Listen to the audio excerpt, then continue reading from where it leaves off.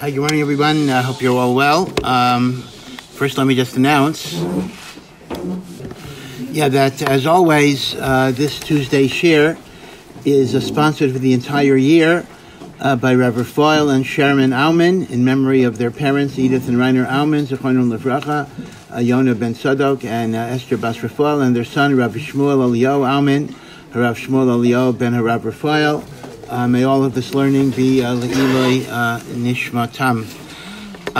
Hope everybody's well, and again, thank you for coming. Thank you for coming out. I thought for this week and next week we'll talk about Chanukah, kind of a little bit of a digression. But again, I always give my warning. This is a no inspiration zone, so this is not about inspiration. This is about the dryness of halacha, but maybe accidentally some inspiration might leak in, but it's an unintentional consequence. There are other shiurim, including things that I give, that go off on those things, but this is mainly analytical halacha. But first, I want to start off with a very, very simple question. There is a holiday called Chanukah coming up.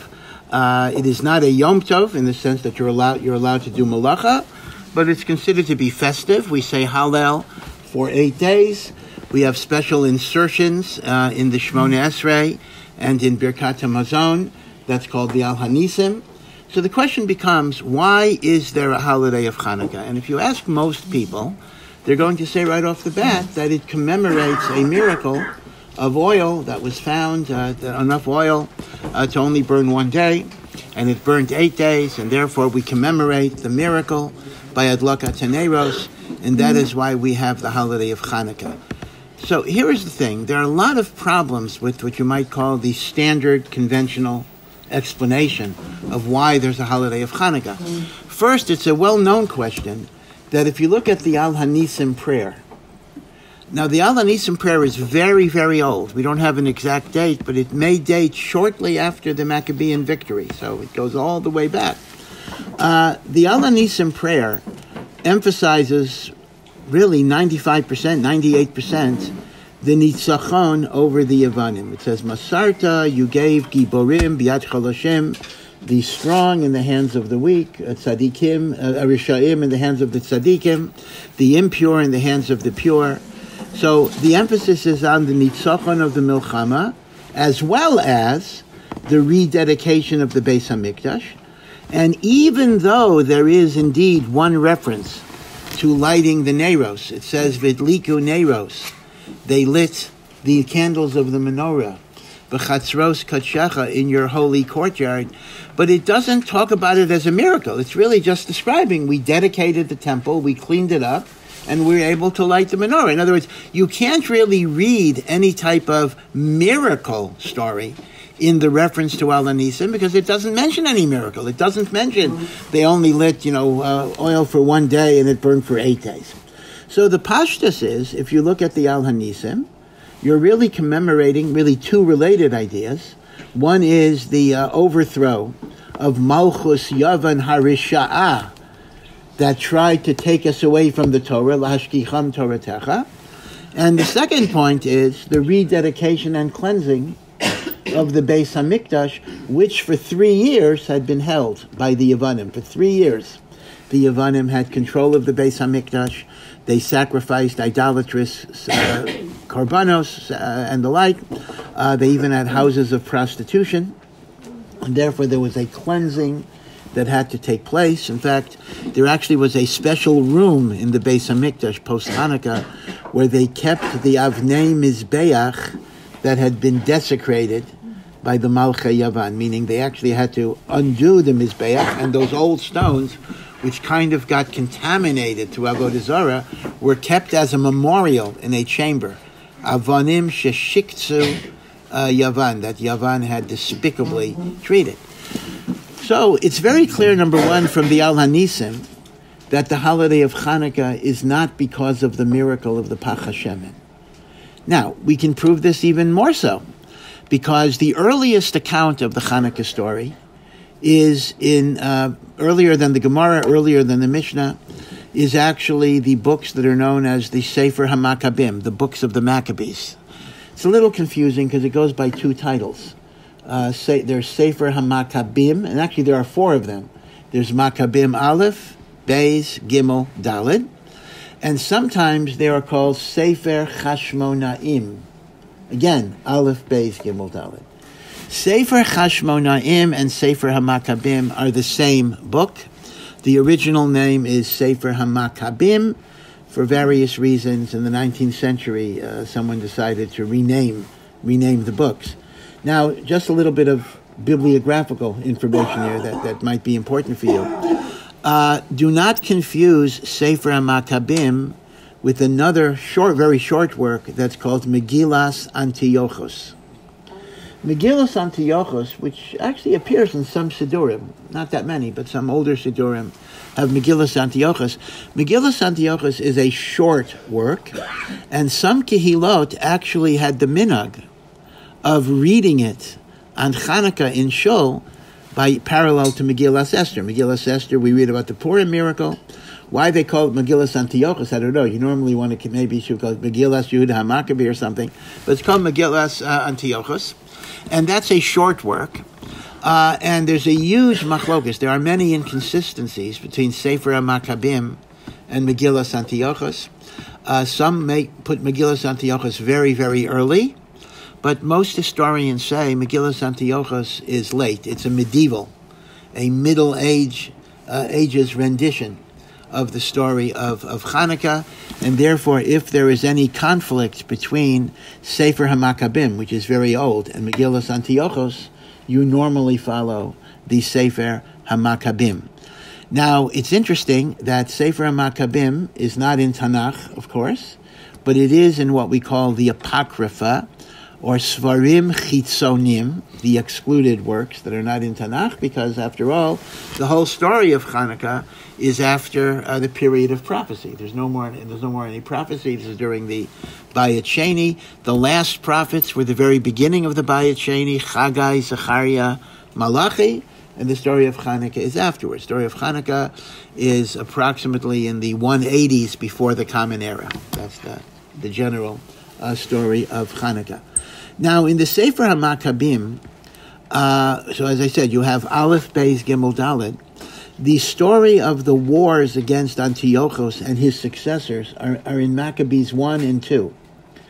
Gimel and Daled are really kind of philosophical works. They're not really connected to the history of the period. They are different debates between Hellenism and Judaism, etc. So when we talk about the history of the Hanukkah period, we are looking at Maccabees 1 and 2. And these are big books, and they really give you maybe more detail than you might be interested in, unless you're a military historian. They go over every single battle, every single milchama. In fact, I'm told that there was a time in West Point where they actually studied the books of the Maccabees to understand the nature of guerrilla warfare, because during Vietnam, one of the amazing things was that here you had the United States Army, most powerful army in the world, and then you had these farmers, the rice paddies, and somehow this little guerrilla army was able to defeat.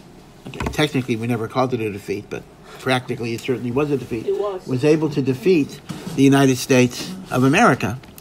And the answer is that b'derech hateva, guerrilla fighters who are committed to a cause can defeat even big armies. And one of the great historical examples of that, if you take out religion, which of course we don't take out religion, but you take out religion, was the story of the Maccabees defeating the Greek army. So I am told that during the 1970s, the books of the Maccabees were studied in West Point to try to understand the nature of guerrilla warfare and how it could defeat a much more powerful enemy. Now, it's interesting that the book of the Maccabees 1 and Maccabees 2 largely go over the same history, but it has a little bit of a different emphasis. Maccabees 1 emphasizes military strategy. It emphasizes the koach of milchama and nitzachon. Maccabees 2 emphasizes the martyrdom of Jews who were willing to die al Kiddush Hashem. Now, here's an important point. Both Maccabees 1 and 2 are religious books. It's not that one is secular and one is religious. They both talk about Hashem as the source of victory. They both talk about tefillah to HaKadosh Baruch Hu, right? They're both religious books. But mitzad Klal Yisrael, what is the main thing that you emphasize? So Maccabees 1 emphasizes the Gevurah of Milchama. Maccabees 2 emphasizes the Mesiras Nefesh of Klal Yisrael, who were willing to die. So the famous story of Hannah and her 7 sons, all of whom were killed, is in Maccabees 2. The source of the story is in Sefer HaMaccabim Bet. It's very, very interesting that these books were originally written in Greek. They were written in Greek because, unfortunately, Hellenism was so successful that even the winning side, the Torah side, had to often communicate things in Greek. And therefore, the Hebrew versions that we have are translations from what were originally Greek works. And that is why there was a certain ambiguity to this very day. What does the word Maccabee mean? Right? Matisyahu's army were called the Maccabim. Now, how do you spell Maccabim in Hebrew? Is it with a chaf, mem chaf beis yod, or mem kuf beis yod? Now, if it's mem chaf beis yod, it is said to be an abbreviation that they had on their banner, Mi kamocha ba'elim Hashem, who is like you, God, which is from the Shiras Hayom. If, on the other hand, it is with a kuf, the word makevet means a sledgehammer, and it suggests their might and their prowess. So there's a machlokas among commentators and meforshim, if Maccabim is a chaf and it's Mi kamocha ba'elim Hashem, or Maccabim is with a kuf and it represents makevet. So you may ask a very simple question, well, how does the book of Maccabees spell it? But the answer is, you can't really tell, because in Greek, you wouldn't know. In other words, it doesn't tell you why. It just says they were called the Maccabim. But in Greek, I can't tell if it would be a kuf or a chaf. And therefore, when they translated it in Hebrew, different Hebrew translations translate it in different ways, right? Because it was originally a Greek work.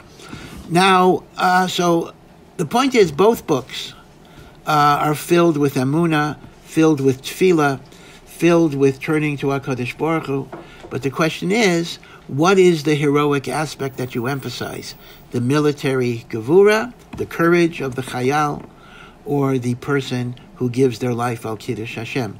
Now, it's very, very fascinating that we have that same debate, so to speak, in the aftermath of the Shoah, the aftermath of the Holocaust. And it's very, very fascinating how something that was an old debate resurfaced. You know, as you know, Yom HaShoah in Eretz Yisrael, also in Chutz La'aretz as well, a day that commemorates the Holocaust is in the month of Nisan, which is, again, that's a halachic question. Not supposed to have sad days in Nisan. But the date that is chosen commemorates the fall and defeat of the Warsaw Ghetto. Now, you would think that Holocaust commemoration, unless you're crazy Neturei Karta, it would not be controversial. I mean, everyone mourns over the Shoah, of course, but I don't know if you know this, but the choice of that date, going all the way back to the early 1950s, was very, very controversial. And it engendered a lot of bitterness among many Holocaust survivors who were still alive back in the 1950s. And I don't just mean the halachic problem of observing a Yom HaShoah in Nisan. That's a halachic problem, that's a separate matter. But it's because, why was the Warsaw Ghetto chosen? Because among many Zionists, they actually were ashamed. I'm not saying everybody, but there actually was a sense of shame for the Jews who passively went to their death like sheep.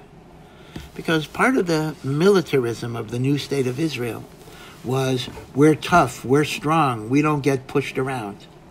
Never again. And it was the Golus mentality of Jews who passively went to their death like sheep to the slaughter and were embarrassed. Why didn't they fight more? So, to commemorate the Shoah, they were looking for one of the relatively few instances where Jews were able to be militant, although they were eventually crushed, and that is the Warsaw Ghetto, because that was the paradigm of what you might call a military heroism. And that's why they celebrated it. Now, there were many in the Holocaust community, again, who actually felt that this was an implicit and maybe an explicit judgment of condemnation with respect to all the Jews who were not able to fight back, who didn't have the weapons, who didn't have the abilities. And therefore, everything in Israel becomes a machlokas, right? You figure, Yom HaShoah has to be a machlokas? Yeah, it was a machlokas. And what's interesting to me is, this actually mirrors or echoes the debate between Maccabees 1 and Maccabees 2, going back to the Chashmonaim. What do we remember about the greatness of Yisrael? That they fought against this enemy, or that they were willing to die al Kiddush Hashem? So the two different authors were viewing the Maccabee struggle through different prisms. Now, of course, the true answer is we commemorate both. We honor both. It shouldn't have to be an either-or type of issue, right? We honor the courage and strength of the fighters of the Warsaw Ghetto, and we honor the people who went to their deaths because there was nothing else they can do. But they accepted their fate in life because they understood that HaKadosh Baruch Hu runs the world. Everybody, everyone has to be honored, everyone has to be cherished. But you can imagine at different times in history they were machloksim, what point you should emphasize. So it seemed to me, I didn't see anyone else point this out, but it seems to me that there is a debate here between Maccabees 1 and Maccabees 2.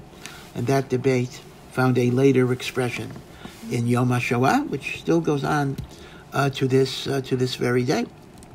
Now, both of them go over a lot of the same history, and they talk about the fact that the Yavanim had control of the Beit HaMikdash for 3 years, and interestingly enough, the day they gained control of the Beit HaMikdash was the 25th of Kislev, meaning the day that later became Hanukkah was actually the day that they gained control of the Beit HaMikdash, and they desecrated it, they contaminated it, they didn't destroy it, the building remained, but they sacrificed chazerim, they sacrificed pigs on the Mizbeach, and they sacrificed, of course, to Avodah Zarah.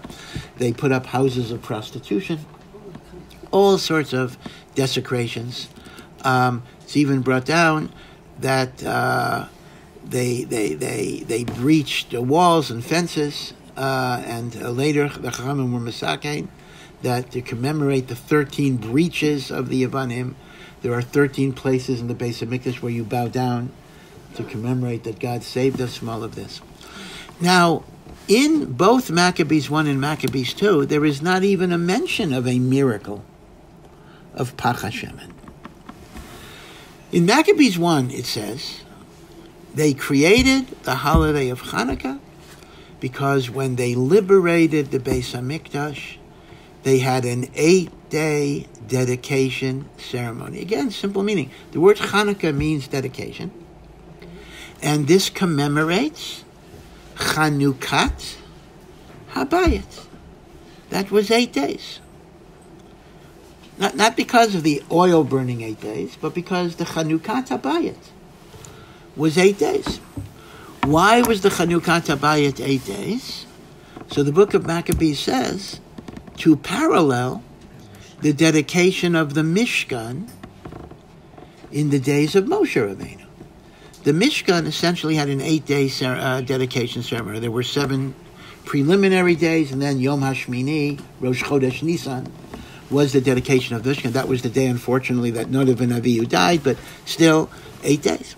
Now, here's an interesting question. I think we have to supplement Maccabees 1 with the following idea, and that is, Shlomo HaMelech built the first Beis HaMikdash, and his dedication ceremony was not 8 days. His dedication ceremony was 14 days. In fact, one of those days was Yom Kippur. In fact, Chazal actually say that it was 14 days of celebration. That year, they even ate on Yom Kippur.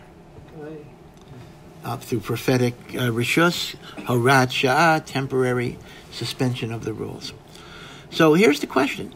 If the Maccabim are dedicating, there are a few interesting things. First of all, the dedication of the Maccabees is not the dedication of the Second Temple, it's the rededication of the Second Temple.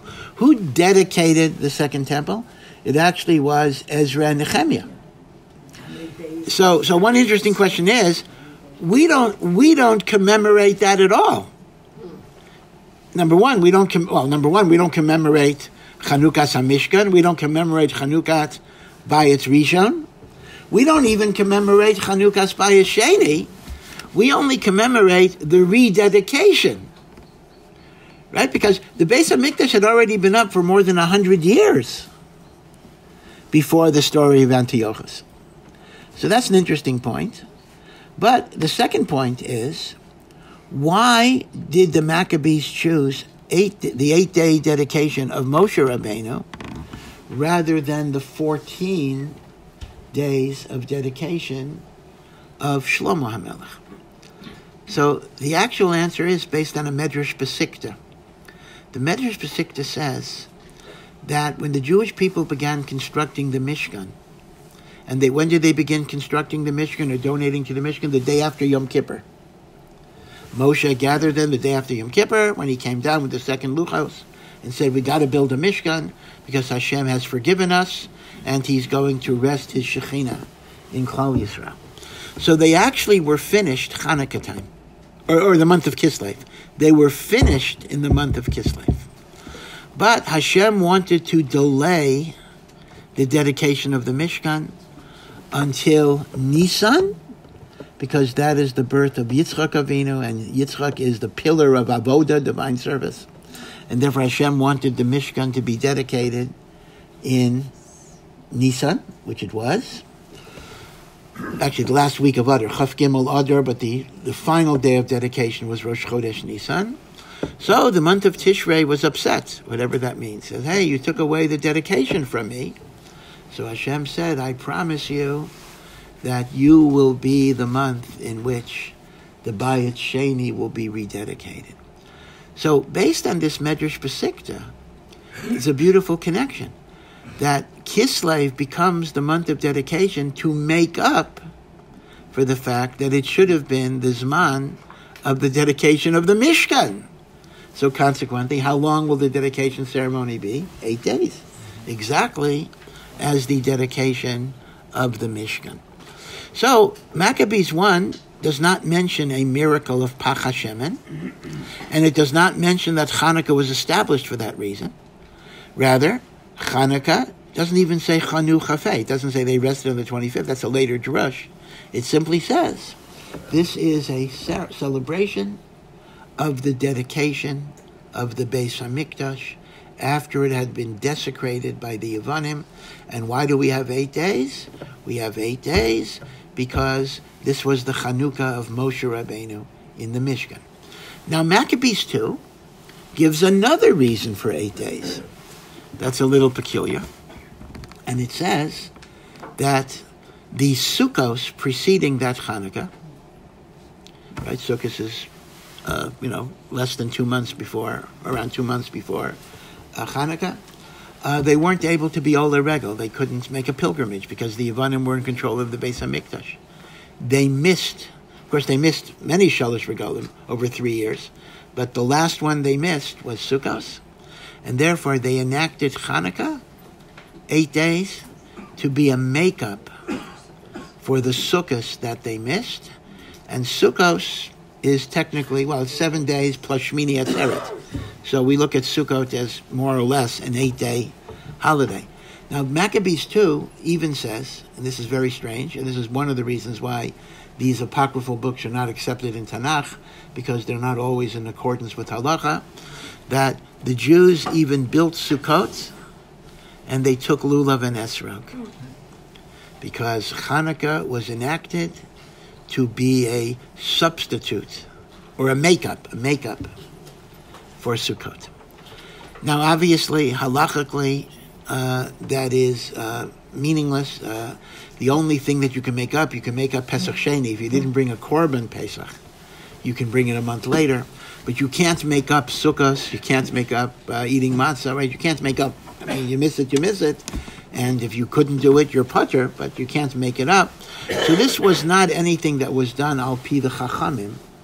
This was a folk reaction, meaning people on their own spontaneously they were so connected to the mitzvot of Sukkot that they spontaneously began doing Sukkos things, and this is recorded in the book of the Maccabees. What is fascinating is that even things that kind of get extinct, meaning the Chachamim didn't pay attention to this. This never became part of Jewish halacha. But it pops up a little bit. Sometimes remnants pop up when you wouldn't expect it. I'm sure you remember there's a famous machlokes, Beis Shammai and Beis Hillel. How do you light the Chanukah candles? Beis Hillel, which is what we do, says you go up. 1, then 2, 1 to 8. Beit Shammai says you start with 8 and go down. We'll talk later about exactly what the machlokas is, but one of the reasons the Gemara gives for Beit Shammai is you want to follow the pattern of the korbanot of Sukkot that go down in order. And all the commentaries try to understand what on earth is the connection between the korbanos of Sukkot and the lighting of Hanukkah candles. So this is a good example where Sefer HaMakkabim can actually shed light on what Beit Shammai is saying. This may be the only remembrance of the old connection between Hanukkah and Sukkot, that the Hadlakas Haneros were designed to replicate the pattern of the Korbanot of Sukkot. So even though Chazal absolutely obliterated any idea that you do lulav, you do sukkah, that never became part of our Messiah, and it's not even recorded in the Gemara at all. It's only from the book of the Maccabees.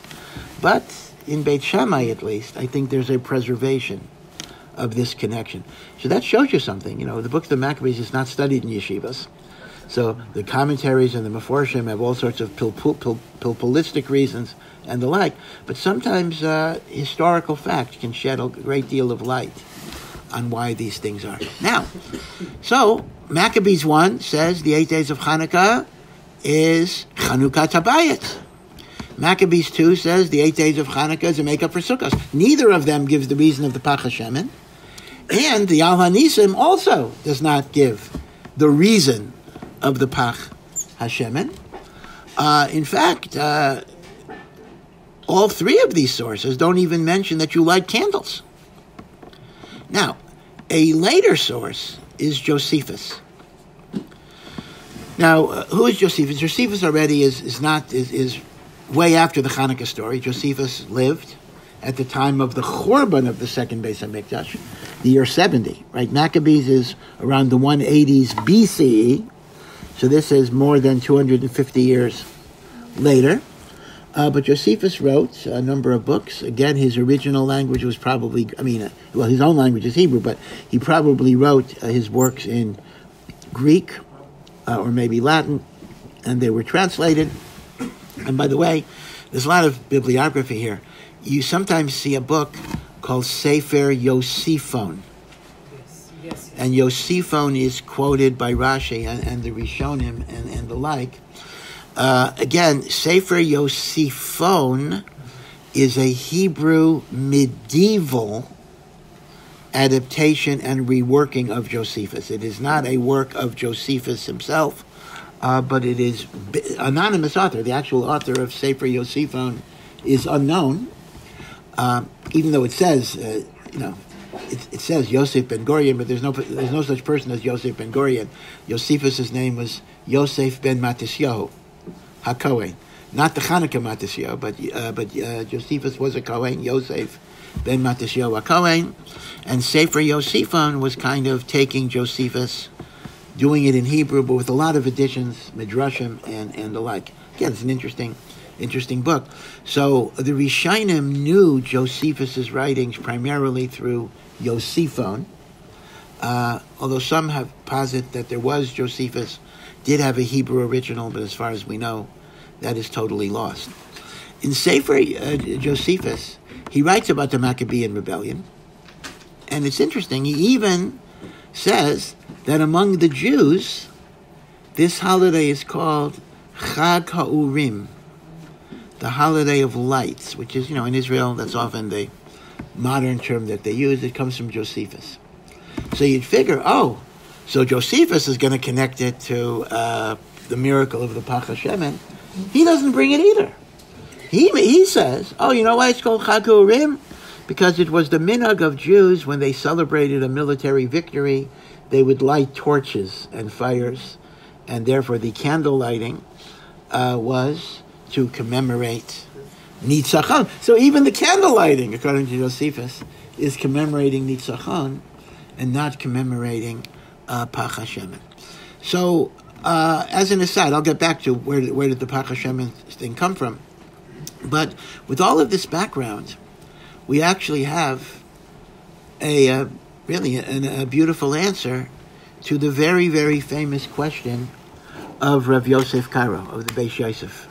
This is one of the most famous questions. That probably is the most famous question about Chanukah. And the question is, if they found enough oil that it could burn for one day, and a miracle happened, that the oil burned for more than one day, for 8 days, then the miracle of Chanukah is only 7 days, not 8 days. So we ought to start lighting the candles the 26th of Kislev for 7 days. There is no miracle on the first day. This is called the Beis Yosef's Kasha. And the Beis Yosef himself gives some answers. He says, well, the first day they only poured in 1/8 of the oil. They wanted to conserve it, and because they wanted to light a little bit every day. And the miracle was that even on the first day it burnt. Or they emptied the whole jar, and they saw it was still filled, right? So there are different answers. And I tell you, this is something which, talk about inflation, Torah inflation. There are, I remember there used to be 100 answers to this question. Then some other book comes out with 500 answers to this question. And then someone just told me there's another book with 1,000 answers to this question, right? So answer after answer after answer after answer comes up. But once again, history can help you a lot here. Because the Beis Yosef's Kasha is only a Kasha if the reason Chanukah is 8 days is because of the miracle of the oil. Because then you can ask the Kasha, there was no miracle on the first day. But if the 8 days of Chanukah is because of the dedication of the Mishkan, or the dedication of the Mishkan, or the 8 days of Chanukah is to make up for Sukkos, then that's fine. The fact that there was no miracle of the oil, that does not affect why Chanukah is 8 days. So the truth of the matter is, history is a big deal, actually. I think that a lot of passages in Chazal, if you want to understand Gemaras and things like that, if you know the historical background, sometimes from non-standard sources, let it be Josephus, let it be Philo, let it be the books of the Maccabees, the Apocrypha, I think you can gain a lot of things. Now, people sometimes say, well, no, how can you read the Apocrypha? You're not allowed to read the Apocrypha. These are called Svarim Chitzonim. And Rabbi Akiva says, anyone who reads Svarim Chitzonim, Ein lo chelek li'olam haba. So how can I read the Apocrypha? Svarim Chitzonim, Ein lo chelek li'olam haba. But the answer is, there are many different types of books in the Apocrypha. Meaning, Svarim Chitzonim is not all sinister. Sometimes it just means it's excluded from Tanakh because it's not Kadosh. There are historical books, and then there are philosophical books, and then there are religious books. And Chazal had a problem that some of the religious books espouse doctrines that are connected to Christianity or Avodah Zarah or the like. So they were not condemning the historical books. In fact, the Rishonim do quote Sefer HaMakkabim. Right? The Rishonim do quote it, as well as Sefer Yosefin, which is based on Josephus. So not all Svarim Chitzonim are condemned as Svarim Chitzonim. Right? Some are, but Sefer HaMakkabim is considered to be a source of history. As I say, unless you're a military historian, it may give you more detail than you might be interested in. It really goes through every single milchama. And it was a 25-year war, right? It wasn't a short war. So we basically usually go over the shorter version of it. But as a source of history, it is considered to be reliable. So where do we get the story of the Pach HaShemen? So the first source that records the miracle that a jar of oil was found that was only 1 day's worth and it burnt for 8 days is in a sefer called Megillas Tanis. Now let me explain what that is a little bit. Megillas Tanis is actually the first work of Torah Shebal Peh that was written down. Remember, the oral law was normally not written down. And the Mishnah, for example, was completed by Rav Yehuda Hanassi around the year 200 of the Common Era. That's after the Bar Kokhba revolt. Megillas Tanis is like 100 years earlier. So you're dealing with the year 100, let's say, which is after the Churban, but before the Mishnah. And this is actually the earliest work of the oral law that was written down. And Megillas Tanis literally means the scroll of fast days. It's a very misleading title. It actually is a listing of days where you're not allowed to fast. There were certain festive days that in honor of Hashem making a Yeshua, you're not allowed to fast. Now, Megillas Tanis does not include Shabbos, Rosh Chodesh, or Yom Tov. Those we know you're not allowed to fast, but these are various later events that occurred. In fact, you'd be surprised. There are like 35 holidays in Megillas Tanis, or more than 30 holidays in Megillas Tanis, which you're not allowed to fast. Among them are Chanukah and Purim, but the Chanukah and Purim are the survivors. They remain as days we don't fast, but there are plenty of others. And in the Megillas Tanis rendition of Chanukah, it talks about the Nitzachon, and it talks about the rededication of the temple, and it mentions the miracle of the Pach HaShemen. Now, remember that the story of Chanukah happened approximately, I'm being approximate here, 180 BCE. All my dates are approximate. Megillas Tanis is 100 CE. So Megillas Tanis is 280 years after the story of Chanukah.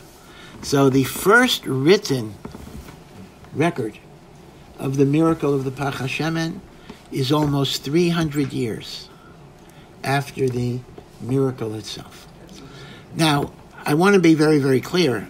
I am not saying, God forbid, it didn't happen. Some academics will say that. Some academics will say, I'm just being honest with you, that the Pach HaShemen is a made-up story. I think a religious Jew does not believe that. A religious Jew believes that if our Chazal recorded the miracle as a miracle, it happened. But the question becomes, if it did happen, why was it not recorded earlier? And the answer actually could be very simple, that this was kind of a secret miracle. Who knew about it? Where is the menorah kept? The menorah is kept in the Heichal, in the Beis HaMikdash. The only people who are allowed to go into the Heichal are Kohanim. And a Kohen walks into the Heichal. I mean, think about this. You're not going to know there was a miracle. I walk into the Heichal, I'm a Kohen, let's say. I see the menorah burning. Well, the menorah is lit every day. In other words, I'm not necessarily even going to know unless I'm there 24/7 and nobody was there 24/7. You're not even going to know that there was a miracle. And certainly the Jews who never frequented the Heichal, wouldn't know. So in many, many ways, the miracle of the Pach HaShemen was not necessarily even widely known. Apparently it was a Messiah, it was a tradition that Yechidim had, that they passed down, and eventually Chazal saw it necessary to record it and change the emphasis of Chanukah. So in a sense, Chanukah has version 1 and then version 2. Version 1 of Chanukah was not a celebration of the Pach HaShemen. It was a celebration of the Nitzachon over the Yavanim. It was a celebration over the rededication of the Beis HaMikdash. It was a celebration of the resurgence of Torah. Again, it's a spiritual victory and the like. We were not celebrating the Pach HaShemen, and it's not even clear that we were lighting candles at that time. Josephus suggests yes for another reason, that was part of celebrating the victory. By the time Megillas Tainus came around, 100 after the Churban Beis HaMikdash, all of a sudden there's a new emphasis, a new angle to Chanukah, and the new angle is the miracle of the Pach HaShemen. Again, I am not saying it is made up. It always existed as a miracle, but it was not the reason for the holiday. It's only from Megillas Tainus onward that it became the reason, or at least a reason for the Chag. And one might suggest, once again, I think history is an important lesson here, and that is the glorification of the overthrow of foreign domination was not a politically correct holiday when we are in Roman domination after the Churban of the Beis HaMikdash. So let's imagine this. You're living in Eretz Yisrael that has been decimated with the Churban Beis HaMikdash. And later, Bar Kokhba, a few years later, the Bar Kokhba revolt. You're lighting Hanukkah candles. A Roman guy walks by and says, why are you lighting those candles? So you're going to say, we're doing it to commemorate the overthrow of the foreign occupiers of Eretz Yisrael, which is exactly what the Romans are. So as a result, Chazal thought, let's emphasize a different aspect of the Neiros, not the Josephus celebration of military victory. That will keep in our tefillah. So the tefillot do talk about that, but the thing you do publicly, we will connect it to the miracle of the Pach HaShemen, which is not militarily threatening. Again, history kind of redefined what you were celebrating. The other motifs don't disappear. They don't disappear, but what do you emphasize at any given time, right? So that's why. Now, there's another reason as well, and that is, in many, many ways, the great redemption of Hanukkah was a failed experiment. It's very, very clear, as the Ramban writes, that Matisyahu Ubanav were tzaddikim. They were chasidei elyon. They were very, very righteous people. And they were not fighting for political freedom. The revolt of the Maccabees was not just to be free, but it was, as the Al-Hanisim says, the Yevanim wanted to take us away from Torah. And we fought to be able to reestablish Torah. And the truth of the matter is that the Maccabees were considered to be fanatics, even by their co-religionists. Many, many Jews, maybe most of the Jewish people, thought the Maccabees were crazy. They saw Hellenism as a very good development. It represented progress. It represented the best of the civilization of the ancient world. These Maccabees were the Haredim of the time, of the first century, going backwards in time. So the Maccabees were great tzaddikim. But what happened was that they became the very enemy that they were fighting against. They established a Malchus for over 100 years called Malchus Hashmonai, the Hasmonean monarchy. And eventually, what did they become? They became Hellenists. Alexander Yanai, all of these different people. In fact, the only good, this is interesting, the only good ruler of the Hashmonaim was a woman, Shalom Sion Hamalka. And she was the one who protected the Chachamim and allowed Torah to flourish. Before her husband was a great persecutor of the Chachamim, and he died. And her children, unfortunately, became great persecutors of the Chachamim.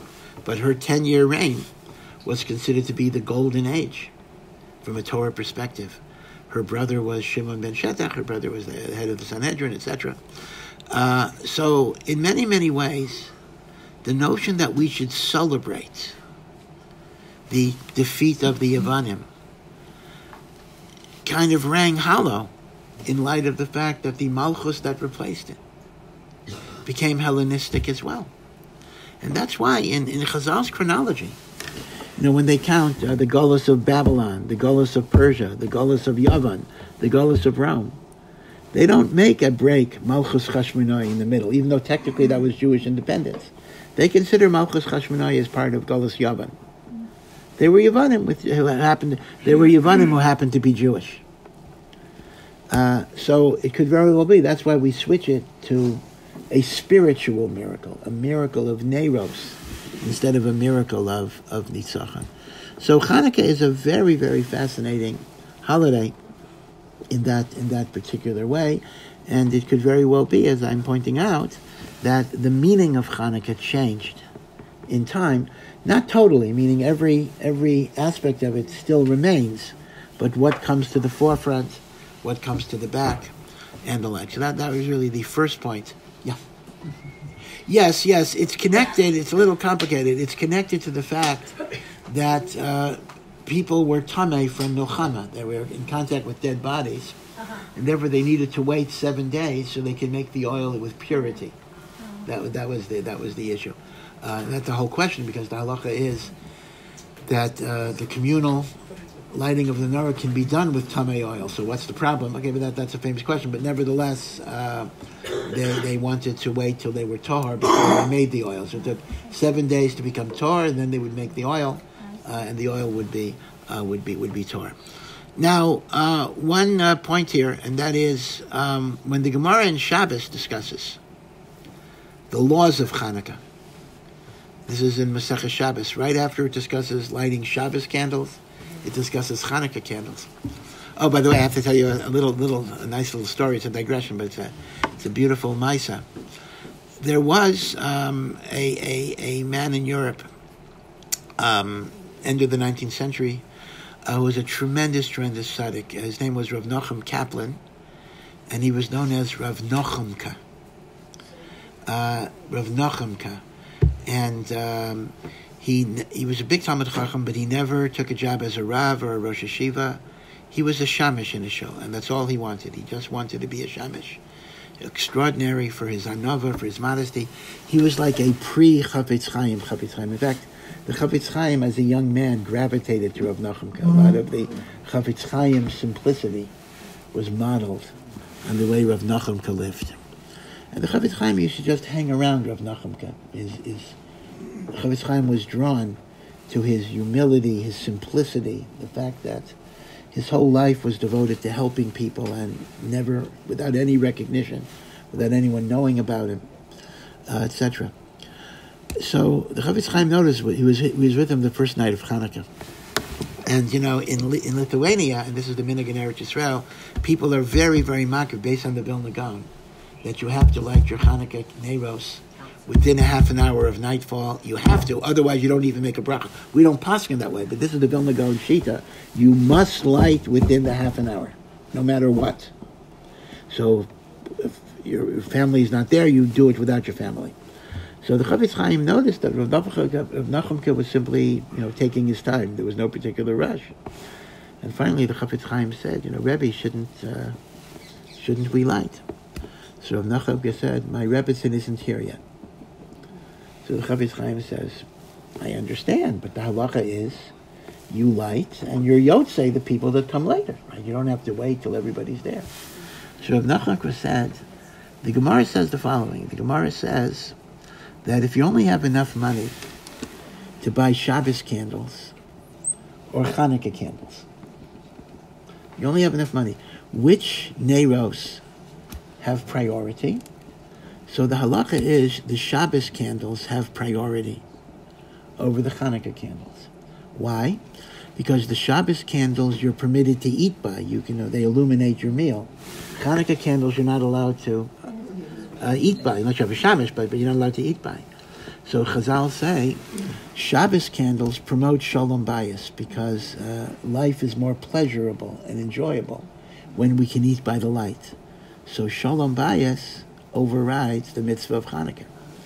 So Rav Nochamka said, if the pshat is that the Shalom Bayis of Shabbos candles is more important than Chanukah, Kal v'chomer, if my wife isn't here at all and she would be very hurt by not being there when I light the Chanukah candles. So even if I'm losing the mitzvah in a sense, like the Gra, like the Vilna Gaon, the Shalom Bayis is more important. And the Chafetz Chaim used to tell this story. Now, is this halacha l'maaseh? Because I still, to this very day, I get this shaila all the time. Guys say, well, my wife is not going to be home till 10 o'clock or whatever it is. Should I light early? Well, again, this you can't really paskin from stories. But according to this story, you'll wait until your wife is home. Because Shalom Bayis overrides the proper way of lighting the Chanukah candles. Okay. But be this it may, the Gemara discusses there are 3 ways of fulfilling the mitzvah of lighting Chanukah candles. There is what you call basic, there is what you call mahadrin, and there is what you call mahadrin, min mahadrin. It's like restaurants, right? There's rabbanut kashrus, and then mahuderet, and then mahadrin, right? So this is called mahadrin, min mahadrin. And this is very surprising, because basic is very different than we do it. Basic simply means I light 1 candle for everybody in my house every single night of Hanukkah. So let's imagine I have a household of 10 people. Me, my wife, 8 children. Okay? That would mean night 1, I light 1 candle. That's it. Night 8, I light 1 candle. That's it. If you just light 1 candle a night, that covers everybody in your household. You are yotzei, the basic mitzvah of Hanukkah. Now, mahadrin, if I want to do more, I want to do the mitzvah in a more beautiful way, so it's still not what we do. I light 1 candle for every member of my household. That would mean, again with my example of 10, day 1, I light 10 neirot, and day 8, I light 10 neirot. That's still not what we do. But then, there's super duper level. You want to be mahadrin, min ha-mahadrin.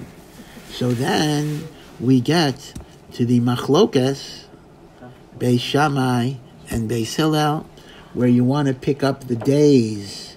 According to Beis Shammai, start with 8 and go down. According to Hillel, Beis Hillel, you start with 1 and go up. And of course, as is almost always the case, in a machlokas between Beis Hillel and Beis Shammai, we follow Beis Hillel. Now, there's an interesting machlokas. How do you integrate level 2 with level 3? Meaning like this. Let's assume I want to do the mitzvah in the best way. And so I want to light, let's say like Beis Hillel, I want to light according to the days.